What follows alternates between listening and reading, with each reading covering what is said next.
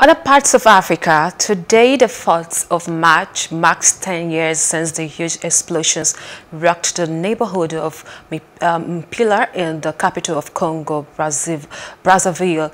The blast at the ammunition and arms depot killed at least 282 people, wounded over 2,300 and left more than 25,000 people displaced. 10 years have passed, but many of the estimated 17,000 victims are still looking for suitable accommodation.